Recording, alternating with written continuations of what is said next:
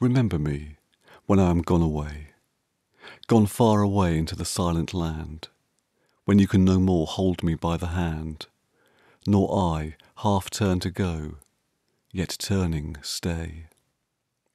Remember me when no more, day by day, you tell me of our future that you planned. Only remember me. You understand it will be late to counsel then, or pray. Yet if you should forget me for a while, and afterwards remember, do not grieve, for if the darkness and corruption leave a vestige of the thoughts that once I had, better by far you should forget and smile than that you should remember and be sad.